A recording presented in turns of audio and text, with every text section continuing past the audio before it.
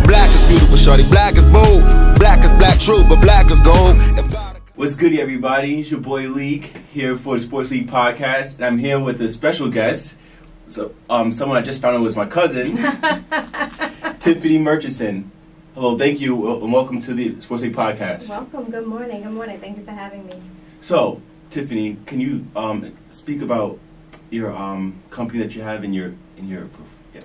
So, I'm the founder and lead PR strategist of TJM & Co. Media Boutique.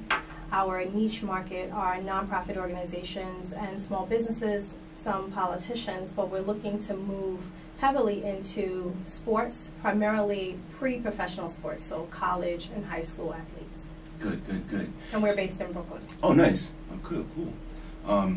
So, I know that you designed a reputation management workshop for high school pre-pro athletes. So, what does that entail? So the workshop is called Going All the Way Up, and it's a 2-day training. The first day speaks about the brand identity. So it's titled The I in Brand Identity. And it teaches athletes how what they do can impact what they're going to do or who they're going to be later on in life. So basically just using examples from pop culture to show them how somebody might have been on top of the world one day and at the bottom of the totem pole on the next, teaching athletes about how what they post, how they behave in public, who's watching, all that stuff, how that impacts them on a personal level, and the image that they want to build and who they want to be 10 years from now, 20 years from now. And then the second day is the me in social media, teaching them how to take control of their own narrative. So what they post, who they follow, who follows them, the conversations they engage in, really teaching them about the algorithms and the fact that things never are really deleted, how they can come back to haunt you, and then also a little bit about speaking with the press. Up until recently, college athletes were not allowed to have agents and publicists and all that kind of stuff, and no one was really teaching them how to engage with press so that they end up in the best light. And so the workshop focuses on that. The first day is on really building their character and their reputation, and then the second day focuses on managing it. That's important, really important, especially now with social media, with a lot of high schoolers having thousands of followers, people really watching everything you do, and then you have all these athletes now having big mixtapes and highlights of their plays and being not just shared on their profile, and being reshared on other major profiles. So how do you how do you teach them to manage to hold their image in a proper light when it's constantly being flipped around and things be shared? So one of the things that we do is we give them a worksheet and we ask them to, and this is an engaging workshop, so day one they come, and we want to feed them, so it includes breakfast and lunch, because if they're hungry, they're not going to pay me any attention. Yeah, especially when you're a teenager, you're definitely hungry absolutely. all the time. I have teenagers, they eat us out of house and home, so we know. So that they'll have breakfast and lunch and be able to focus. When they go home from the second day, they have homework that they need to bring in with them the following day. And what it does is it says, okay, well, who are you? Tell me what type of person you are. And they will write down, this is who I am. I'm kind, I'm generous, I'm whatever. And then where do you want to be in 5 years, 10 years, and 30 years? Well, who do you want to be? And that encompasses how they want to be set up financially, if they want to be married, do they want to have a family, thinking about after their athletic career what happens, right? Because, we know only a small percentage of high school athletes, college athletes make it to the pros, right? So as you advance, that percentage dwindles down, and I think it ends up being like 1% of athletes that actually make it to the pros. And so who you are now, what do you want to be doing 30 years from now? What if you don't make it to the NBA or the NFL or the NHL? Who do you want to be? Then I tell them, all right, now that you've done that, open your social media. Look at your social media and look at your list of characteristics and who you are and who you want to be, and do the two match up. What does your social media say you are? Who does your social media say you are? And here are some tips to let you know that your social media is going left, right? Right. If you are embarrassed by it, if you don't want your parents following you, if you don't want your teachers following you, the folks that you respect. Right. If you're like, nah, y'all can't follow me, then that's kind of a, telltale sign that something's awry. Are you arguing with people on social media? That's true. You know, all of those things. And then I say to them, okay, so if your social media is contradictory to who you say you are and who you want to be, then what do you need to do immediately to change it? And that's an actual exercise for them to do, for them to write it out, for them to, you know, really give it some thought and then work around how to start changing that image. Because we know stuff comes back to haunt you. That's very true. Right? But the difference is that, especially in our communities with people of color, the bite is a lot harder than it is for people that aren't people of color. That's right. I've seen, you know, people do stuff at 17, 18, come back when they're 24, and we kind of give them a pass. But when it's a person of color, that bite is hard. And so they need to understand that. Yeah, there was a player from Ole Miss. He lost a lot of money in the draft because his draft stock fell so much from posting a... It wasn't him that posted, it was someone that he knew posted a... Laramie Tunsil. Yes, exactly. During the draft. Yes, he posted there was a video posted of him smoking. With a mask on and a bomb. And it just fell all the way down, lost a lot of millions of dollars, potentially. So he was predicted to be in the first 5. Right? Probably number 1, but at least in the first 5. Right. At the end of the day, he fell to 13. That equated to something like $2 to $3 million in endorsements. Even if you look at Tiger Woods, you know, Tiger Woods was a great golf player. Right. Sex scandal came. Tiger Woods was a black golf player, and he lost AT&T. He lost something like $900 million in endorsements, and he was like one of the first black billionaire athletes. Right. And he fell. You know, his worth fell tremendously because of the reputation crisis around his sex scandal, and then he had a DUI after that. And so our kids don't understand that. And social media has everybody thinking that they can just have their lives be an open book. But you have to understand that, one, you need to manage who you are, and that you don't always need to bring your whole self everywhere you go. That's very true. And so that's what we want them to learn. That's very true. And speaking on Tiger Woods, it's funny how not only did his pocket suffer, his game also suffered too from the reputation. Absolutely. Taking that big hit from the scandal. Absolutely. You got to think about it. You have enough stresses on you already, the stress to win. But when you're on that court, on the golf course, on the baseball field, and you're wondering, you know, mentally, who's really cheering for you, who's out there snickering and sneering at you, that's a lot of pressure. It's totally a lot of pressure. It's a lot easier when you're well liked. I mean, come on, you know. I can remember back in high school, you know, you did better in school if you were in the popular group because, you know, you kind of had no cares. Now they're worried about likes and FaceTime and this and that and all this other stuff. You can barely concentrate. Right. So, absolutely. That's why I think Instagram now just decided to take away showing the actual numbers of likes that you have, and then just say one person and others, or one person and thousands of others. So it just, sometimes it takes away, it creates a little bit of anxiety in people, and it creates, Well, you can still see your numbers. Other people can't see your numbers. So they can't compare with you. So they can't compare. That's a double-edged sword for folks who have built their brand as being social media influencers, because now it's kind of difficult for me to prove to you that I have 1 million followers and I get so many likes. When you look at likes versus followers, you could always easily tell if you have 30,000 followers and you have like 20 likes, then you know those followers were bought. Right. You know, so that is going to be a little bit of ambiguity for brands who are looking for influencers and ambassadors, but we'll see what happens. Right, right. So, and we're talking about brands now. Like I said, a lot of elite high school athletes are becoming brands. They have these big followings. They have big publications following them. Big publications retweeting their videos. Big publications posting their videos and tagging them in. So how do you get a star athlete buying into their brand and managing their brand?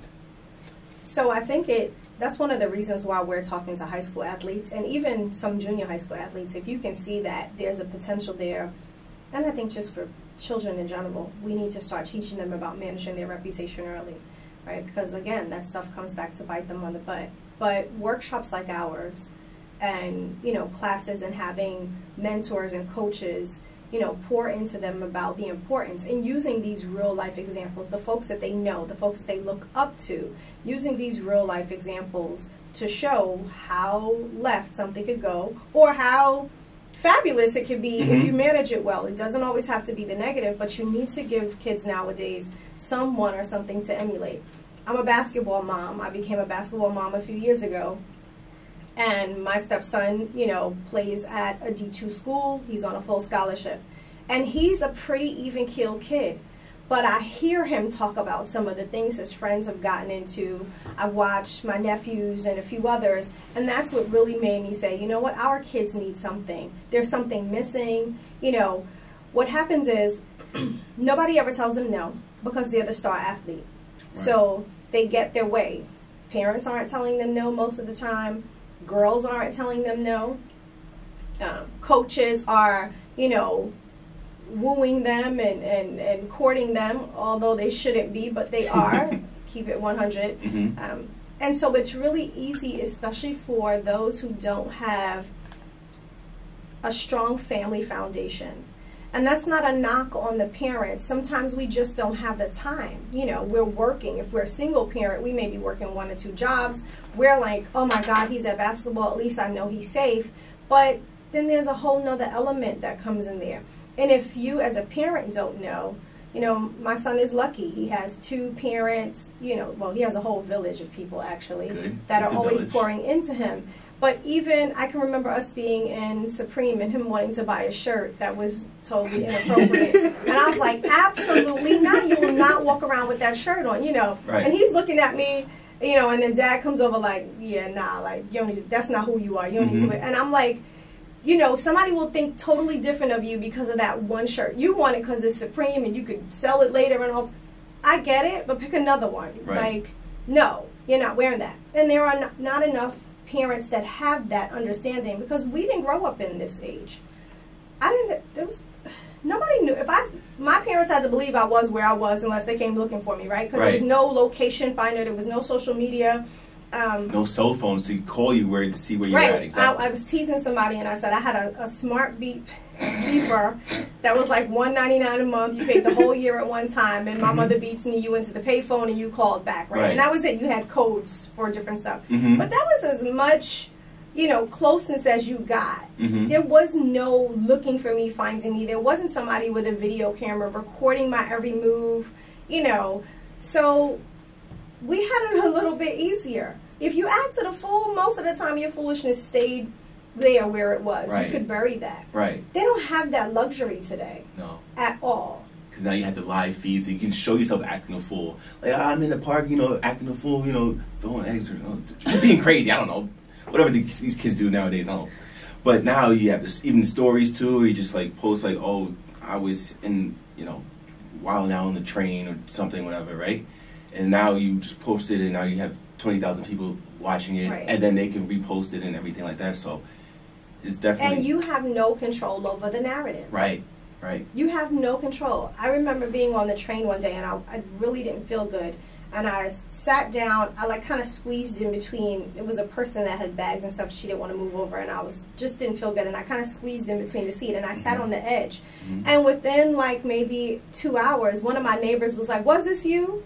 One of her friends was on the train, took my picture, talked about how I squeezed into the seat, posted it, somebody saw it, And this was maybe, I haven't been on the train going to work in a long time, so this was maybe like 6-7 years ago, but still, news travels fast. Nobody said, oh, she really wasn't feeling well, she needed to just sit down, nobody would give her a seat. Like, they didn't hear that narrative. The narrative was, this girl was so rude, she just squeezed herself into a seat. So you don't have any control over that. And you have to be very mindful when you allow somebody the opportunity to tell your story for you. And that's what social media does. That's very true. And like you said, you had no control over that post, too. Someone else that you've been recognized was on the train there with you took that picture. Somebody I didn't even know.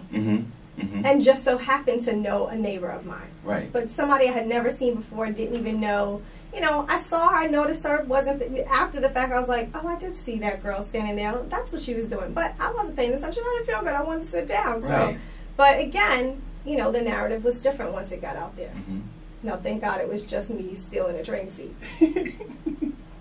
So now that these athletes, these young athletes are becoming celebrities in themselves with these thousands of followers and taking pictures and videos, so how do you, when the narrative goes left, how do you go about correcting that narrative? First and foremost, rule number one is never lie. Okay. That's a big thing. Never lie. And the second thing is take accountability. Right. Right? So tell the truth. Take accountability. I'm not telling anybody to send themselves to jail, but tell the truth. You know, definitely don't lie. Take accountability. If an apology is necessary, then an apology. But then there needs to be some action behind it to show that you are not just sorry you got caught, but sorry for the behavior. Because there's a difference, right? Some folks are just sorry they got caught. They don't understand why they shouldn't have done it. So there needs to be some sort of accountability and understanding, and then some action to make amends or undo or whatever it is. And, you know, if it's, you know, kids wilding out on the train, right, or maybe graffiti or whatever, then you need to go clean that graffiti up. That's the action that you're taking to make sure that you are, you know, it's like, you know, reparations, so to speak, for what you've done. But there definitely needs to be honesty, accountability, apology, and action for sure. Okay. Okay. So, say you have a client who's like a rebel, like who just does not care and is totally fine with being a rebel. Do you try to polish their image? They're not my client. I'm a mama, and I'm a mama first. So when it comes to the youth, I really do take the time to try to get through to them. The other thing is the folks around them need to understand the same concepts. So the coaches, the athletic directors, the parents need to also understand what is at stake. And the athlete needs to understand, listen, you're in jeopardy of losing this. You may not have it now, but you'll never have it if you keep going the way that you're going. If I find that, you know, and prayerfully I can get through to them, honestly, if I find that there just really is no turn, because some people are just hell-bent on being their own worst enemy, then I have to decide whether or not I should step out of the situation, right? I can't do anything that's detrimental to my own well-being, and, you know, can't be stressed out, and, you know, I have kids at home and everything. But I've not really run across, especially in youth, the rebel that I can't get through to. Okay. I've worked with some youth that have really given a problem to other adults in their lives, and for whatever reason, I don't seem to have that same challenge. I seem to be able to get through to them a little bit more, or at least while they're in my presence, for the most part. And it just may be approach. It may be background. You know, I haven't always been the straight and narrow. You know, I wasn't born with a silver spoon in my mouth, and I'm very transparent with you today about some of my own struggles, girls included. You know, and I'm like, hey, listen, look, I went through this, I did this, these were stupid decisions. You know, I learned from them, and this is who I am now, and I'm successful, and you can be too, but you have to make the decision. Once you show them that it's really about them and not about the people around them, and that's part of the challenge. Our kids, especially our athletes, get used as pawns a lot of times. Grown folks are more worried about the benefit to themselves as opposed to the benefit of the kids, right? And so now, and I'm concerned about that with this NCAA ruling. I'm for it, but I'm leery because there are vultures out there. That's very true. But once, and I think this is with any human being, once you see that somebody has your best interest truly at heart, then you're ready to start looking at yourself differently as well. And I think that's really what happens. But if I get somebody that's like totally crazy, then they're not my assignment. If I can't get through you in a certain amount of time, then I'm not the one for you. Okay. So you mentioned briefly about the NCAA ruling. Can you expound on how do you feel about NCAA athletes finally being able to redeem the benefits from their likeness, their images, and their name? I think it's a long time coming, but I also think that the timing is not right. Right. The NCAA says they are going to put this into place by 2021. well, then I think we need a whole lot of training, a whole lot of character building, a whole lot of reputation management, a whole lot of media training between now and then. For the kids that are, you know, like I said, on a scholarship or, you know, they're playing sports, they're usually pretty good. But you have some athletes that are in college playing on a team, they can't even go to McDonald's on a Saturday. They're struggling to pay for school. Even sometimes with scholarships, they have just enough to keep them in the school, but there's nothing else for their outside, you know, activities or just life. Like they can't buy toiletries, right? So you got to think about it. Scholarships don't provide every single thing, right? We still send stuff down to our son, you know, whether it's he needs a haircut or just spending money or whatever. So when I think about that, there are kids who, without that program, may not eat 3 meals a day, right? They need to be getting paid if the school, the universities, the colleges and universities are making millions sometimes of dollars off these kids. Right.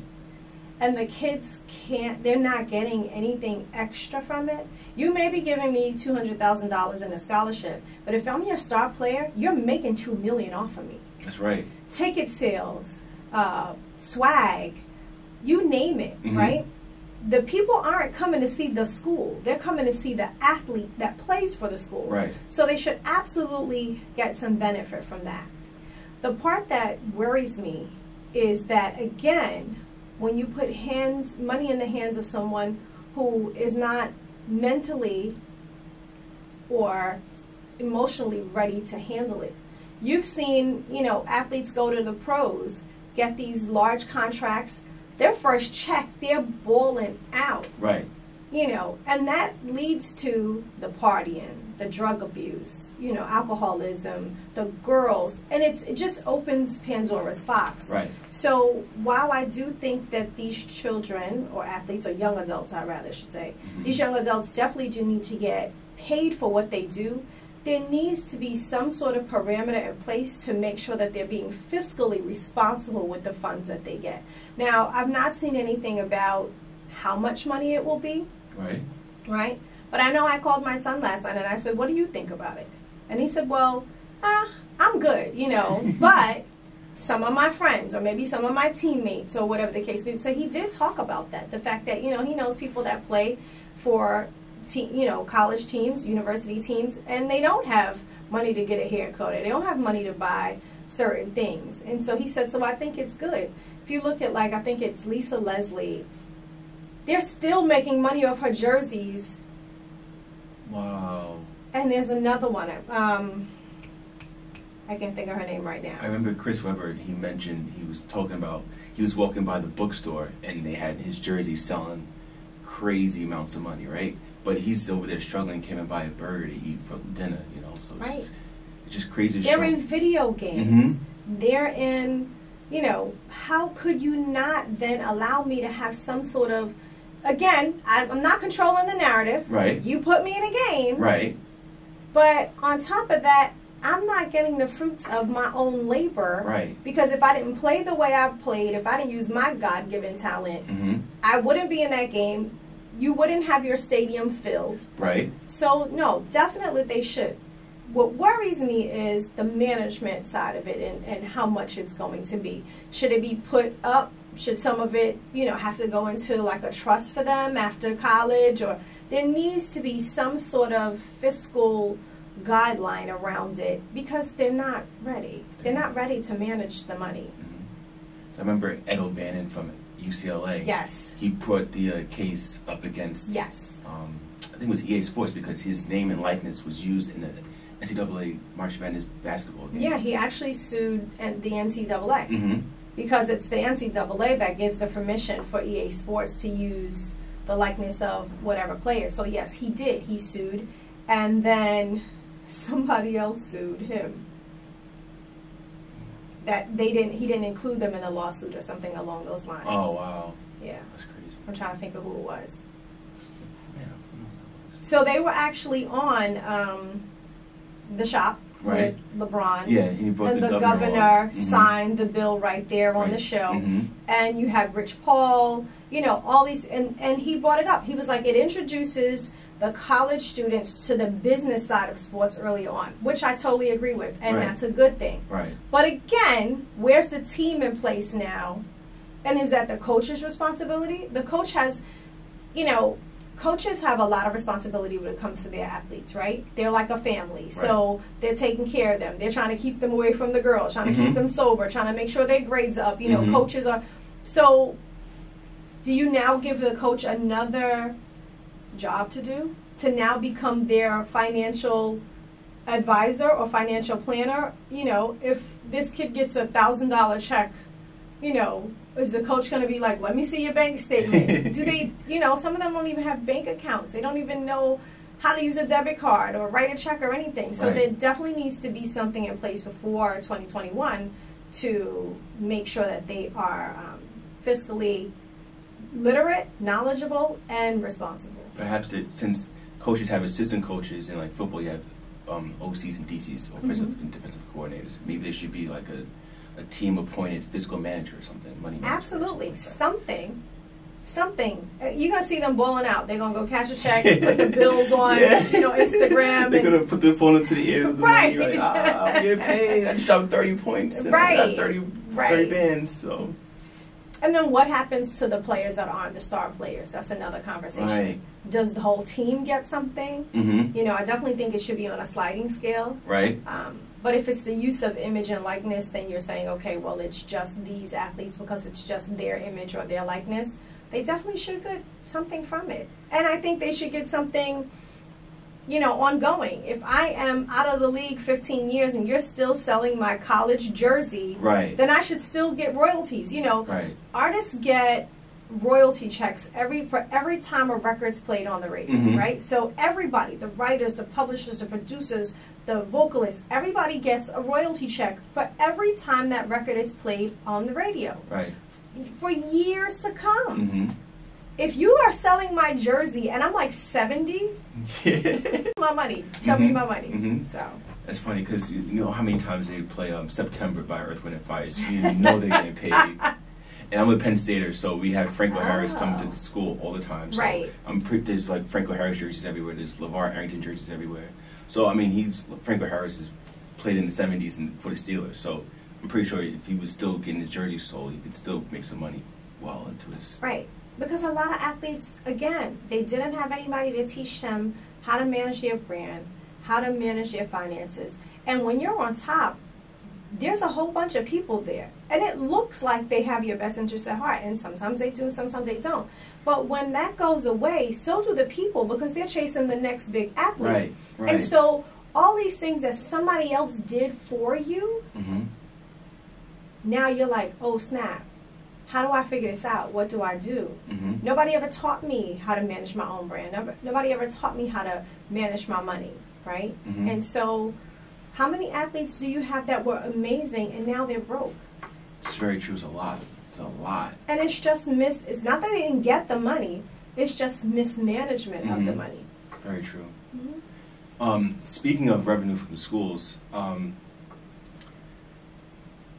there's an argument that the players should not be paid because, one, other programs like swimming team or water polo or field hockey, they benefit from the revenue generated by the football team or the basketball team. What do you say to that? I say that if it's revenue generated by ticket sales or something like that, and it's across the board to the school, to the sports program, that's great. But when you put me, an individual, on a shirt, in a game, on an ad, that's a totally different story. I'm definitely not and never have been that parent or that person that's like, oh, everybody wins today. Nah. No orange slices. Yeah, like, and when you're kids, it's different, but there's levels, to quote Jay-Z. Yeah. And if I excel, then I need to be recognized and rewarded for excelling. I'm not taking the shine off of anybody else, but this is me doing this, and I want mine. Right. So I've never been that, parent. If my kids were on a sport and one team lost and one team won and everybody got the same thing, I'm the mad parent. I'm I'm in the stands with my arms folded like, what? Come on. I'm taking my kids for something extra because they worked hard for it. And, if there's no real reward, then you kind of get, like complacent and discouraged. So I don't believe that if I'm on an ad, everybody else should benefit from that. And I'm not talking about just the ads for the university, right? You have college athletes on big brand name stuff like Nike and Adidas, and that's a totally different story. Right. You're talking about stadium ticket sales, swag from the school like university T-shirts and sweatshirts. I don't care about none of that. Mm-hmm. But when you want to put me in EA Sports games, when somebody's watching me on Xbox or like, no, that's a totally different level. Mm-hmm. And you can go swim over there. I'm good, but you need to give these kids their check over here. You keep swimming, and I'm gonna keep dunking this ball, and you're gonna give me my coins. Absolutely. That's very true too, because a lot of reasons why people go to these schools, like Penn State or USC or UCLA or I'm trying to pick a Midwest school, Iowa, is for the athletic programs. Even they know they're not going to be there, they know that they have something to be proud of. They have something to root for, something to cheer for. Right. So there's definitely a reason for these players to be paid. Right. Definitely Absolutely. agree. Yeah. Pay a man what he's worth. Right. Or a woman. Right. You Yes. know. Both. Yes. I'm quoting scripture, so it's masculine form, but pay a person, what they're worth. Pay them what they're worth. And if they earn it, then it's theirs. Let them then now give back or do some charitable within their means and their whatever their heart's desire. But no, I definitely do think people should be paid for what they do. Right. Speaking on big names, like since Monday is going to be the national championship, there's going to be a lot of sponsors. It's like you see this commercial sponsored by this company, that company, and this company, and that company.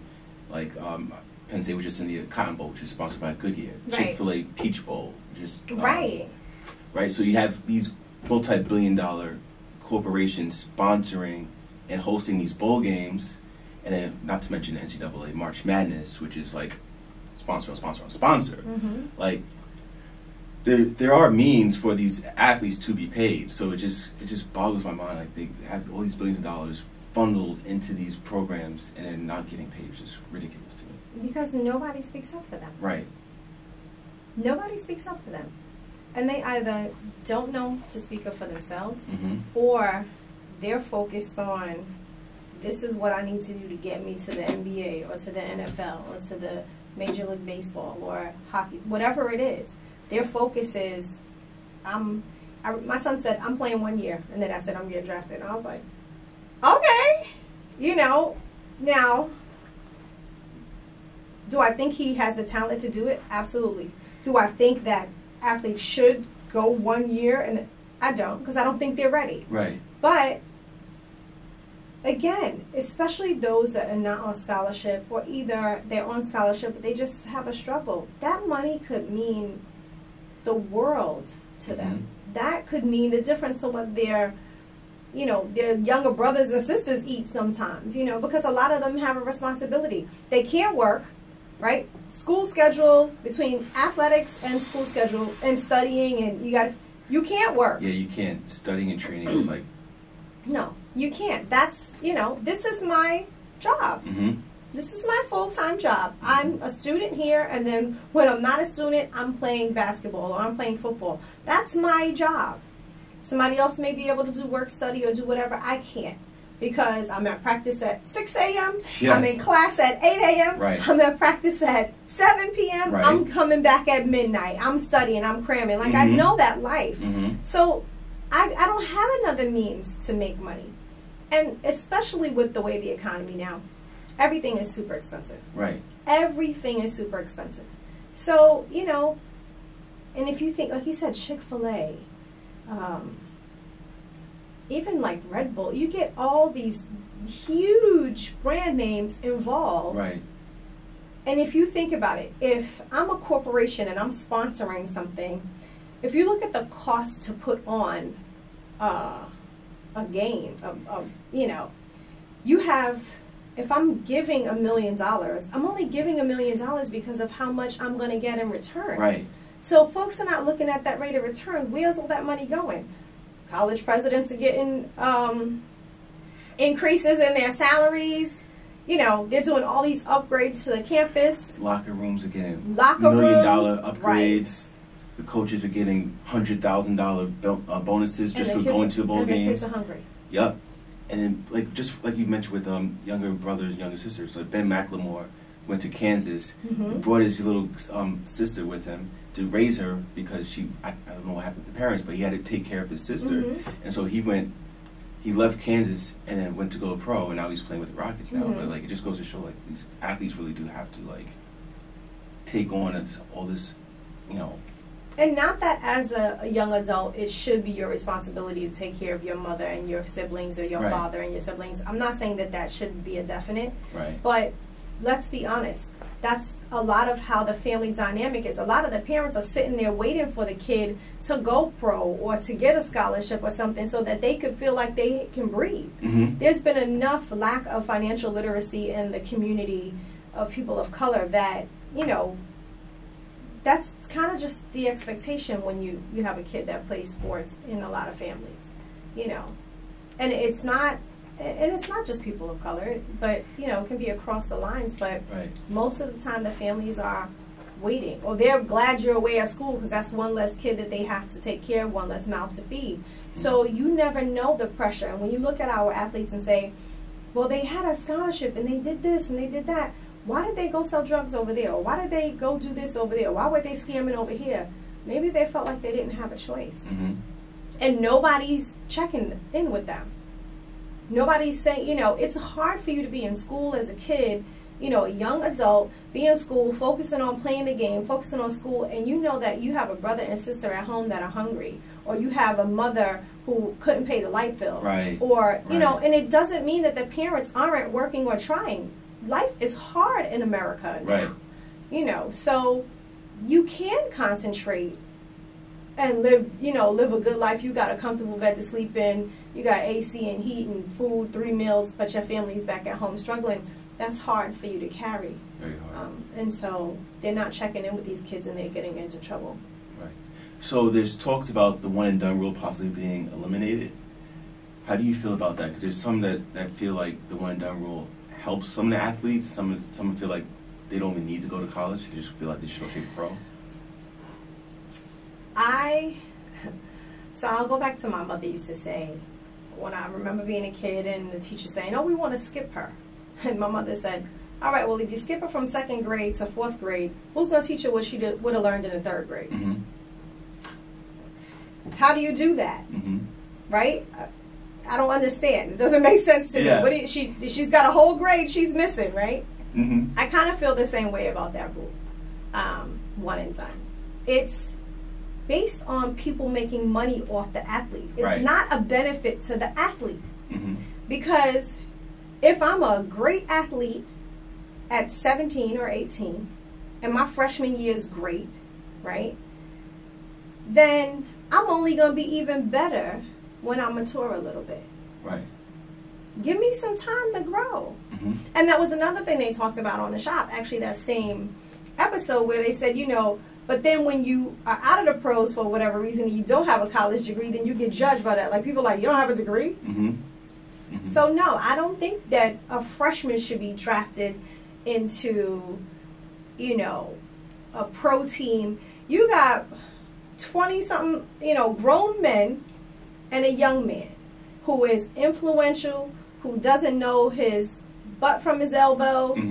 You know, they need that time to mature, especially if you're talking about now paying them. Right? Because now if I got paid for an endorsement as a freshman or as a sophomore, right, and I got this check, then when I go pro, I'm going to be looking for even more money, right? Because, oh, I got $500,000 for this endorsement, so now I'm looking for, but I still don't know how to manage it. I still don't know what I'm doing with it. So I think people are worried about money, but you're setting the kids up for failure. You want to use what they have early on before they burn out. Like, let's get them right now. But their bodies are taking more toll. It's harder physically. And then mentally, emotionally, spiritually, they get stuck. It's hard. The growth is hard. They could get rid of it. I'm okay. Well, I want to say something funny. I actually skipped first grade, so it was kind of that's why I was like holding back my laugh, like oh.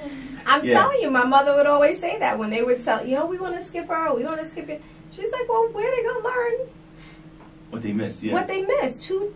How do you do that? She would. I'd be like, but when I became a parent, it kind of did make a little sense. Mm-hmm. In first grade, I think is okay. Yeah, I'm just don't have to worry about building blocks anymore, like in kindergarten. Yeah, but when you talk about from I'm in the 8th grade and you're going to put me in the 11th. Wait a minute. I'm in the 8th grade and you're going to put me in the 10th. Wait a minute. I'm missing chemistry here. I thought this went in an order, right? So life has order to it. And it should. So there's a reason why you're a freshman and a sophomore. I'm a freshman. I can't drink. I can't go to a bar. But I can fight for my country. I can go to the military. World War III. Right? I can go and die. And I can get on the court and make you billions of dollars. Right. But I can't drink. I'm not responsible to drink. I just got allowed to drive a car in most states. Right? I may not, I can't, I'm 17. I can't even travel without my parents. Do I have a passport? It's a dichotomy. Are they grown adults or are they young adults? You can't do you can't do these things, but I can make you a workhorse for all these teams that are not owned by people that look like us most of them also. That's true. Speaking of the dichotomy, I remember on both sides, I remember Ben Simmons mentioned in the Showtime documentary that, being in LSU for 1 year was just a shame. He wasn't really even going to classes. He was just training all year. And then you have other guys who went to the pros straight from went straight to the pros straight from high school, and they just weren't ready at all. They weren't ready to how to spend their money. Weren't ready to just practice and play with the other guys because, like I said, like you said, grown men, and like you have to grow into your height. Like you might be 7 feet tall, but you're still 7 feet tall and skinny. And get knocked over, and these grown men are like strong, been lifting for like years, training for years, mentally tougher than you are because they've been taking, trash talk and giving trash talk and dealing with real life, and you're just a kid just finished playing Pokemon on your phone or whatever. Right. So I'll tell you, we would sit at my son's games, and Dad is very vocal. He played basketball also, and he's on the sidelines going ham. And I'm like, shh, and I'd be like, don't. And he said, oh, he doesn't pay me no mind. And I'm like, no, don't do that to him. And I've watched a progression over the years where you could kind of see he would be a little, like his dad's opinion was very important. Then as he got to be a senior, it'd be funny, he'd go down to court and Dad would be over there fussing and cussing and carrying on, and Malik would go by and go, shh, and I started laughing like, okay, now, so you do see the mental progression of things. You definitely do see, but him, it took a while for him to get that way. And I would say to Dad, like, he's not, you've gone through it. You're grown, life has taught you lessons, they're in a different time. I think kids are a little less resilient nowadays than maybe my generation. I think we were a little tougher. I think we coddled our kids a lot. We struggled, so we try to give our kids everything that we didn't have, and then some. You got 8-year-olds walking around with like iPhone 11. There's no earning anything. Oh, you want it because everybody else has it. Well, I'm gonna give it to you. Right. My daughter will tell you that's not how our house went. You got my hand-me-down when I got an upgrade because I'm the one with the job. So kids, there's a whole lot that's lacking, and the maturity is definitely happening slower, I think, in this generation. And so no, they don't need to just be 18, away from home. Coaching in college is very different than professional. So, with a college coach now, I watch, and the kids go to his house if they don't go home for the holiday and blah, blah, blah, all that kind of stuff. Nobody does that when you get to pro sports. Yeah, that's right, you don't. Maybe you have a friendly teammate that brings you over and invites you over with their family, whatever. Right, but if you don't have a place to go for the holiday, then, so it's very different. I'm trying to think of who else it was that was on the shop, and they kind of made that same analogy. They got drafted to Toronto, went to UCLA. Oh my goodness, who was it? Went to UCLA, got drafted to Toronto, and he said, I got drafted, I didn't even have a passport. I'm trying to think of who it was, and I'm picturing him in my head, but his name just escapes me. But he said, I got drafted to go to Toronto, And he was like, if I had been back in California, my friends back at UCLA or USC, I think. DeMar DeRozan, because he went to USC and he got drafted to Toronto. Yes. Yeah. Yes. And he said, I got drafted to go to Toronto and I never even had a passport. Perfect example. And he said going to Toronto was what matured him because he was playing with a lot of older cats. Right. And they were different. They weren't playing Xbox. They weren't on video games all day long. Like, they were in the gym. They were practicing. They were, you know, sharpening their game. They were doing things differently. So he said that definitely was the best thing that could have ever happened to him because that's where he matured. Right. But he took that angle. Not all athletes are going to take that angle. Right. Some people are going to get frustrated and discouraged. So it's a double-edged sword. I think they need to stay in college a little longer. I think you need to mature. I think you need to know how to handle a loss. You could be the star player in high school because that's a very small pond. When I throw you into, you know, college ball, now you're in a big lake. When you get to the pros, you're in the ocean. You're in the ocean, dude. Like, everybody was their high school star, whatever. Exactly. You know, most of the folks there were their college, they were leaders at some point in time. Right. You got to learn how to handle the loss. You got to learn how to handle not having the time to play. If you don't get, like, there's a lot that your ego takes a hit. That's very true. And not just only you're the best in the nation, now you have so many international stars. The guys coming from other countries that were the best in their country, if not best in their region up to, like, the continent, coming over and winning. And especially, like, getting used to losing. Like, guys who go first typically come from winning programs. So they've been winning and winning and winning. Absolutely. So, like, you say you're a star from Duke, right? You've been winning and winning and winning. Now you go to the worst team in the league because they have the most lottery balls, whatever. Or like the NFL, you have the worst record, you automatically get the first pick. Right. So you go from winning and winning, winning to just losing. And not losing, you're losing badly. There's no hope and there's no winning culture there. So you got to learn how to lose, which is a very good point, too. I started to say something about I won't diss my own city. Oh, the Knicks. Yeah. Oh, yeah. Right down the street. Yeah, literally. Right down the street. I won't diss my They own might city. hear us. They might hear us, too. But, I mean, I don't. Let's think about it. I don't think I've been a Knicks fan since I was in high school. Oh, wow. And you're talking over 20 years ago. But I don't remember them having a really great team. Yeah. Since I was in high school. Well, 2001, they went to the finals.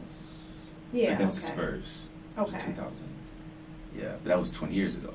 Right. It was Allen Houston, Latrell Sprewell. That was a good team. Well, shoot, Marcus then Camby. more than 20 years ago when I was in high school then. I just celebrated my I've been in high school 26 years. Wow. So, yeah, I'm dating myself right now. I've been in high school for 14 years. Yeah, so I can't remember being a Knicks fan since high school. Oh, man. Yeah, my dad's a diehard Knicks fan. Because is he from New York? Yeah, he's from East that's Elmhurst. why. Yeah. Right, that's why. Yeah. And then we didn't have any other team. Right. Like, that was it. Right. We didn't have the Nets. You know, the Nets just came on the scene, but if you wanted to be a New York person, you know, New York fan, that's all you had. You know, so we'll see. They have some good things going on, hopefully, now. They have Taj Gibson, so... From Fort Greene. Yeah. Right. He's been doing a lot of work down there. I have a nephew that works with him, so... Oh, that's cool. Yeah. They've been doing a lot. They did the basketball courts.